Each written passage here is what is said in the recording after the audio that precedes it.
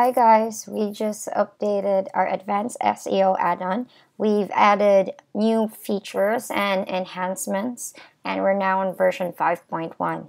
So this version is now compatible with CS Cart 4.3.4, the latest CS Cart version. We've also improved our keyword density calculation. We have moved similar URLs into a model instead of just displaying it on the page, on the edit product page. So we've set meta description to manual as default, and we now have a new feature wherein you can enable or disable the page title templating. So let me show you the features. For example, on the page title, so we have this new checkbox here wherein you can enable or disable the page titles. It is enabled by default. So if we disable it, just click on save. And let me show you, this is the default page title. As you can see, this is how it is displayed on a product page.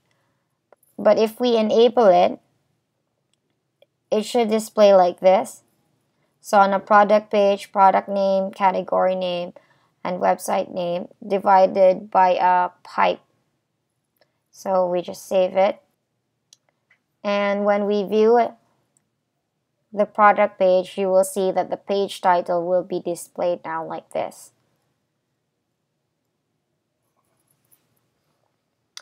So now let's go to the product page or editing a product.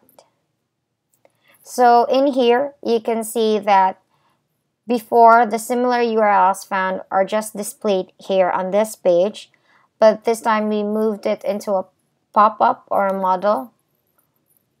You can still edit and delete the similar URL.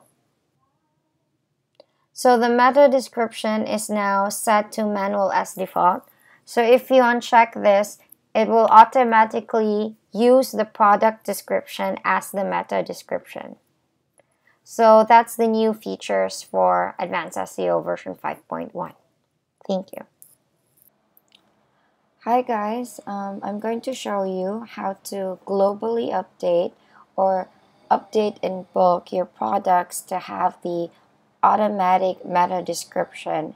Automatic meta description means if you have not manually inputted any description on the meta description field, it will use the product description as your meta description. So just go to Manage Products on the product list. On the upper right, just click on the Setting button and select Global Update. So you see here on meta description, it says automatically use product description. So if you check this, so just select which products you want to update. So let's say this 4 products. And then just click on apply. So we can check out the products. So in here you'll see that the manual field is unchecked, and this description has been taken from the product description here. That's it. Thank you.